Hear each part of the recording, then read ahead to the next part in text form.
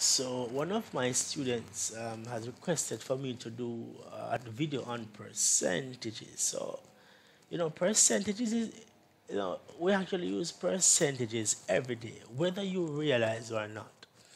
So even if you actually you have some money in your pocket and you use a fraction of it, you're actually using you're actually using percentages. You're actually using a part of it or some of it. So we'll be looking at that.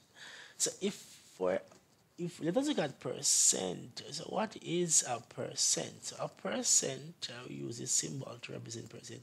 So as it suggests, percent. So what is really saying is that well, whenever we try to represent a percent or whenever we are representing percent, we always write this over 100 because it is actually for each cent is actually you actually like 100 of it, and everything that you have is actually 100%. So if you have $200, so that's basically 100% of $200. So 100% of $200 is $200. So if you should take $20 out of the 200, actually taking away a percent of it. So we can know how much money would it be, how much money would I be taking out of this $200 if I take 20% of it, 10% of it, 5% of it, 3% of it. So we actually can see actual values coming out of this entire money, and so we can have a clear understanding. So a percent is out of 100. So anything that you want, anything as a percent you're trying to find, you must divide it by 100. So for argument's sake, if I want to find the value of, if I want to represent 5%, I would write 5 over 100. If I want to say 2%, it'll be 2 over 100. If it's 3, if I want to find 3% of something, it's basically 3 over 100. So anything that you find the percent of, you actually put it over 100. All right. So let's look at some example. Now, if I have, say I have $200 and I want to find, say I want to use 5% of this $200, how much money would I actually use from this $200? Well, if I should ask you what is, if I should say what is 5% of $200, well, we could actually we could rewrite this as a fraction, which is this. And the term of is referred to multiplication. And we could multiply this by 200. We could also create a fraction, so we have two fractions working with. So what we could simply do, we could do this many ways. We could actually try to cancel the zeros if we want to cancel the zeros, and then we try to simplify, or we could just go ahead and just simplify if we want. We could say 100 into 200 go 1 time, this goes 2 times. Or if you want to divide this fraction, which gives us 0.05, and if you want to times it by 200, you will get the same thing. It doesn't matter which way you want to do it, because it's just mathematics. It can be worked in many ways. So if you look at it, though, this actually gives us 10. It actually gives us 10. So you'll be using $10 out of your $200.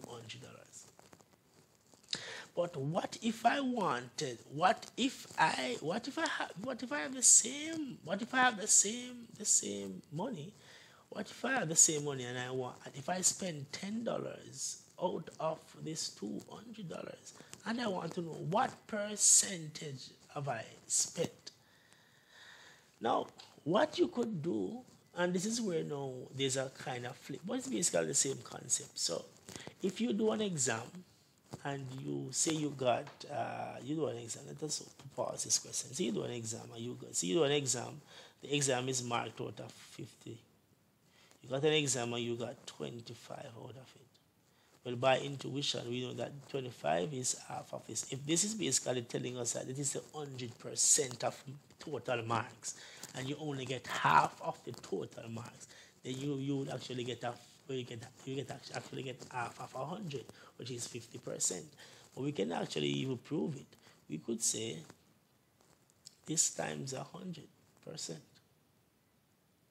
So what is this? This going to that goes at 2 times. So this is a half. A half of 100 is 50. And so we'll get 50% on the exam. So whenever you actually, you want this, if you have some money and you spend a fraction of it, and you want to know how much as a percentage you would have spent, then what you would do, you will look at what we call percentage will be looked at in a case where you're saying so a percentage is a part of a whole, and this whole would be the $200 that you have, and the part of the whole that you'll be taking from the whole itself is the 10. So the whole would be this would be the whole. And if you should take because a fraction is a part of a whole, if you should take a fraction of this whole or a part of this whole, what you're actually doing is you're taking like 10 out of the 200. Just like you did the exam, you got 50 was the total mark, you got 25 out of the 50. So you're taking 10 out of the 200, which is the same thing as the whole. And anything, you just multiply this by 100%. And so we can actually see where you can find the percent. So if you should work this out, let us see how much this will give us. Well, this will basically give us the same thing if you should look at it. If you should look at it, so you could say, all right, so this in itself goes one time, 100 in itself goes one time, this goes 2 times. And so we have now 10 divided by 2, which is the same thing as 5. And so you would have spent 5% of the money. So it's just like you're actually going this place and you need to go back to where you're coming from. You just walk back where you do a reverse. So the percent and percentages. So when you look at percent and percentages, basically they are basically the same, but it's like a reverse of the next one. So let's look at another example. If I have $300 and I spend $20% of it, it doesn't matter what I write it, 300 of 20%, or 20% of $300. So I have $20 of, maybe this is the way that you are used to it. So we just convert this as a percent. So we'd have 20 over 100 times 300, and we'll just create a fraction. What we could do now is to basically reduce the fraction. So we could say 100 itself, 100 goes 3 times. We can't reduce any further, so we say 20 times 3 gives us 60, divided by 1, and finally the answer would be 60. So you would have spent $60 out of the $30, out of the $300. Now, if you want to prove if this is true, if you want to know if you would have spent 20% of this some amount of money, then you'll actually do this as a percentage. So you'd write 60 over 100, because you'll be actually taking 60 out of this, that's all. And then you have to multiply this by 100%. And so you say that cancel that cancel, well, that can't cancel anything. So you actually have 6 in itself goes 1 time, and what is this? 6 in this goes 5 times. So what we have is a fifth, one fifth times 100.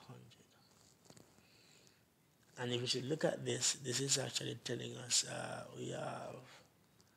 we could basically say 5 into 10 goes 2 times, and then 20, so you actually get 20%. Or if I divide it by 100 is 20. So you're actually seeing that you're actually using up 20% of it. So let's look at it again. We find the percent. To find the percent of something, we actually use the actual. So you're finding 10% of 50, you write 10 over 50 times. Sorry, 10% of 50, you would write 10 over 100 times 50. And if you want to see how much money you would actually spend out of, how much percent you would have spent out of a certain amount of money, the amount of money that you spend would be a fraction of the total amount of money you had multiplied by 100%, and then you just simplify that fraction, and there you go with your answer. Percentages.